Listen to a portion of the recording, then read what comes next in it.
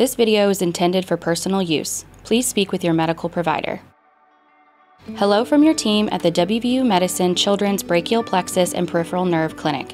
In this video, we are going to show you some ideas and exercises for your 0 to 3 month old diagnosed with a brachial plexus or peripheral nerve condition.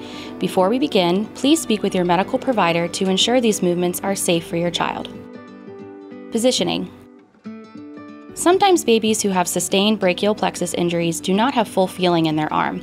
They may not know where their arm is when lying or rolling, and they may not be able to move it into a good position on their own. You will need to help your child position their arm safely throughout the day.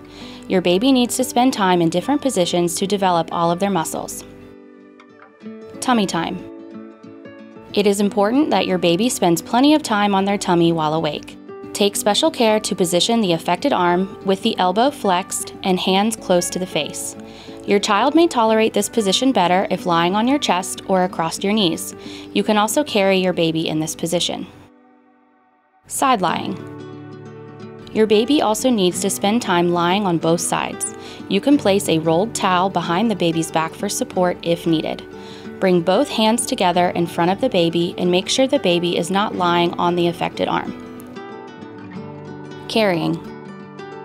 When you pick up your baby, do not lift your baby by their arms. Be sure to bring the affected arm forward and keep it supported while holding your child.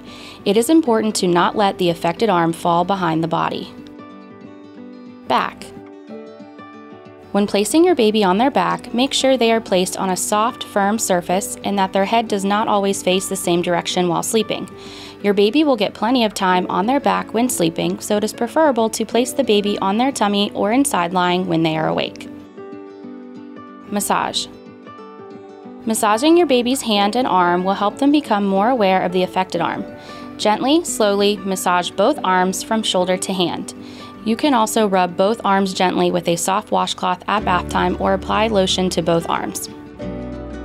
Playtime and toys. Playtime and toys are a great way to help your baby become more aware of their affected arm. You can help increase awareness by moving the affected arm into their eyesight as you play. Move their hands together to help them explore the affected hand with their other hand, and help your baby bring the affected hand to their face and mouth. When your baby is 2 to 3 months old, you can start to place rattles or other small toys into the affected hand, help them to hold the toy, and move the toy into their line of vision. Thank you for watching. You can also check out our instructional videos on passive range of motion and splinting, or head to our website to learn more about the WVU Medicine Children's Brachial Plexus and Peripheral Nerve Clinic.